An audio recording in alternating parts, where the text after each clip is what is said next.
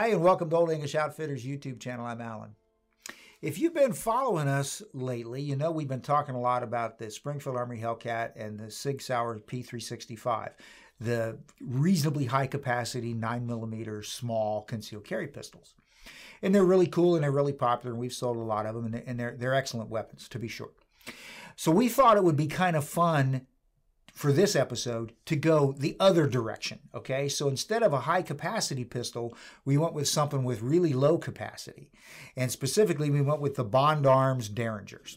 Now, the Bond Arms is carried by people for concealed carry. You know, we've talked before about concealed carry weapons being, that's the stuff that's selling these days. That's what people are the most interested in, because it's the most practical for them. It's the things that most people are going to actually be able to get use out of, okay?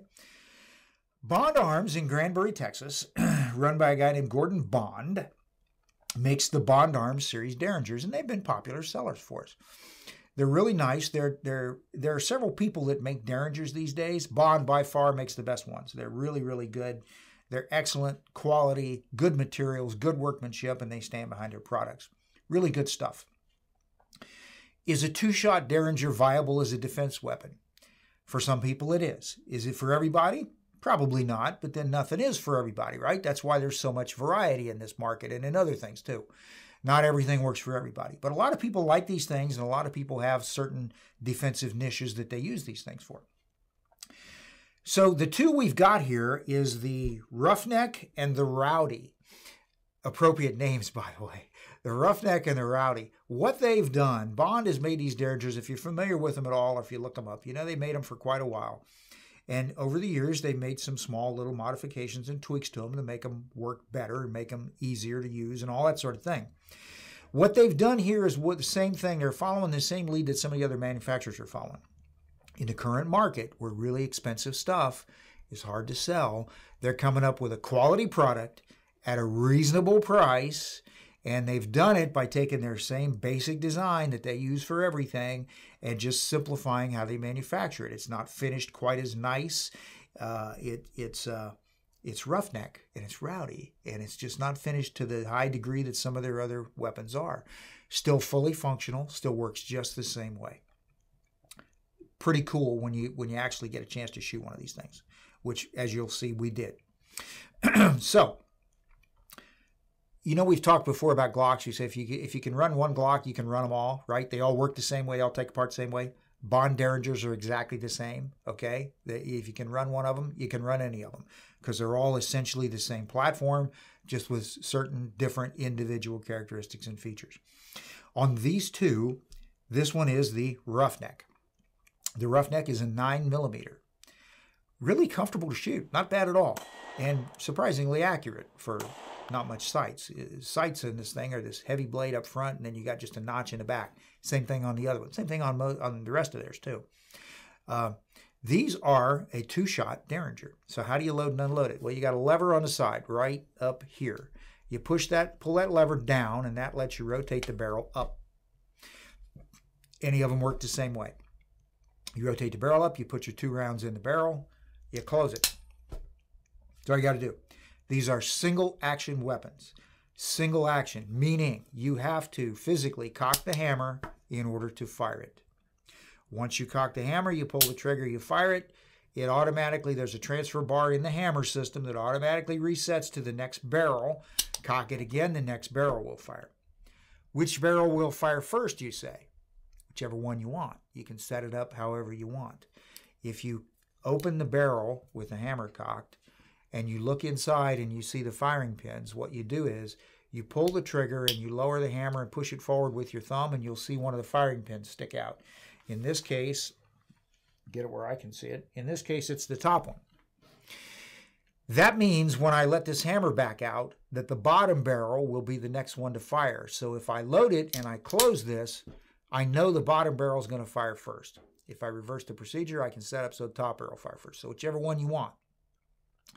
Typically, one of the barrels, I think usually the bottom one, is regulated pretty closely to the sights. The other one will be a little bit different.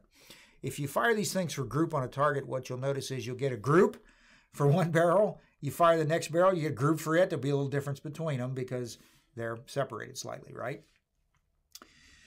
Common features that these things have is a removable trigger guard. Okay, you can take that off if you want. Some of their models don't have it. We got the hammer that we talked about. We got a crossbolt safety right here. So if I push that crossbolt safety to this spot right there, so I don't have a red flash visible, it's on safe. And if you look, you can see where it actually physically blocks the hammer, keeps the hammer from coming all the way down against firing pin. If I push it back the other way, back to the right side of the gun, I got a little red flash right there, a little red line on the safety. That lets the hammer travel all the way to the firing pin. These are rebounding hammers. So when you pull the trigger and the hammer goes down, it rebounds back. And when it rebounds back, it locks in that position. So even if you don't have the thumb safety, the little push button cross bolt safety, even if you don't have that engaged, this thing will still lock in that place. Pull the trigger and you can move it forward. So like a lot of things, what do we always say? Keep your finger off the trigger till you're ready to shoot, right? Okay, same business here. The crossbolt safety has a little slot in it. That's because you get a little tool with this thing. You can actually turn that crossbolt safety, lock it in position, in a safe position, so that nobody can use this unless they have the tool to unlock it. The 9mm version of this, of these particular guns, and any of the ones that use semi-automatic pistol cartridges, do not have an extractor or an ejector. They have a slot cut right here. So, and you probably see it on the video, when we put the rounds in, when you take them out, you got to hook it with your corner of your finger or something and pull it out. That's how you get those out of there. Let's face it, this is not a rapid reload gun, okay? We're not going to pull rounds and be in an extended gunfight with us. Not the purpose of it, okay? Not the niche it fills. But that's how that one works. Other common features on a lot of their guns, including the other one to look at, is the short rubber grip. How many fingers can I get on it? Well, you can see I can get 2 pretty comfortably right there. I got my trigger finger up here, and I'm going to use my thumb to cock the hammer. It's actually not bad, and it's pretty comfortable. And the 9mm, not bad to shoot. Not bad to shoot. We shot several different rounds out of it. Pretty good. Not uncomfortable at all. Really small, not lightweight. This thing is all stainless steel. These weigh around 20 ounces, 21, depending on the exact model. So you appreciate that when you shoot it, by the way, because as we know, heavier weight mitigates recoil, right? Okay, so that is the Roughneck. The Rowdy, same idea, same construction. Didn't polish everything, left some of the metal a little bit more matte finished, which reduces the price point. Same features, loads and unloads the same way, same rubber grips, same hammer that you have to cock, same crossbolt safety, removable trigger guard, the whole shebang. Except this one is chambered in 45 Colt or 2.5-inch 410 shotgun shells. We don't have enough chamber here to handle a 3-inch. Some of their models do. This one doesn't. Because we're dealing with rimmed cartridges like the 410s or the 45 Colts, we actually have a little extractor here, a little spring-loaded, plunger-loaded extractor that when you push it from that side, push it that way, that pushes this out, that pushes the cartridges out where you can hook them and pull them out of there, okay? Some of these things, sometimes I've seen them where they'll fall out. So once in a while you get a cartridge, it'll fall out. You just turn it upside down, shake, it'll fall out. Some of them don't, just depends. Again, not a high-capacity weapon. Polar opposite of some of the stuff we've been talking about. Another feature that Bond Arms, Derringers, any of them share is the fact that they sell all kinds of different grips. You can get different grips. You can get nice-looking wood ones. You can get laminated ones. You can get longer ones. The barrels. This pin right there, that pin, you take an Allen wrench, you pull that pin out, the barrels come off. From Bond Arms, you can get other barrels. 22 long rifle all the way up to 3-inch 410 and 45 Colt. 357, 9, 45 ACP, all kinds of caliber options. Different barrel lengths. You pull that pin out, buy a new set of barrels, put it on, put the pin back in, you're off the races, good to go. You say, wait a minute, 22 long rifle, that's a rimfire. What does that do? Nothing. These things are precision machined. You put a 22 barrel in, the existing firing pins are precisely placed so they will operate that rimfire cartridge with the same reliability and the same action that you use for any of the center fires. So they're really well thought out system. The interchangeability of barrels and grips applies to these guns, even though they're significantly less expensive than maybe their older or normal line, you might say. Still applies. You can still change grips. You can still change barrels. We get a reasonable amount of interest in these things, so we got a couple of these things in stock, and we can always buy more of them or get more of them for you, order them, special order them, things like that if you need them. The Roughneck, the 9mm one, currently goes for $269 here at Old English. The 2.5-inch 410-45 Colt, the Rowdy, goes for $289. I talked about the 9mm, how comfortable it was to shoot. This thing with 45 Colt, really comfortable. Not a big deal at all to shoot. It's got enough weight. It sits down in your hand when you fire it. Not bad. The 2.5-inch 410s, we shot some Winchester PDX-1 defense loads. They're rowdy. They'll rock you a little bit, okay? There's some recoil there. Not as much as you'd think there would be. It's still very manageable. And again, you're not going to take it to the range and shoot 50 2.5-inch 410s through it. At least not unless you enjoy getting beat up. See what we get. That's got some wallop. A word about these things. I've heard people talk about, well, the trigger's really, really heavy. It's actually not really heavy. It's how it's built. And if you understand how it's built, it makes all the difference in the world. The trigger, let me get this down here maybe where he can see with the trigger pivots, okay?